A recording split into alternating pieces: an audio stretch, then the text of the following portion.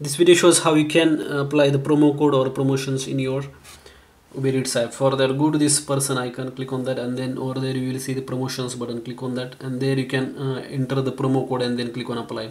Then that promo code will be applied, and whenever you put order, that will be automatically applied to your total cost. So here you can see that I have already added this particular order, which cost $15.90 and delivery fee is 5. So total order is 20.19, but I have got the discount of $20 because that promotion has been applied, promo code has been applied to this, and that's why $20 have been deducted. So if this is deducted, then you can be sure that promo code has been applied.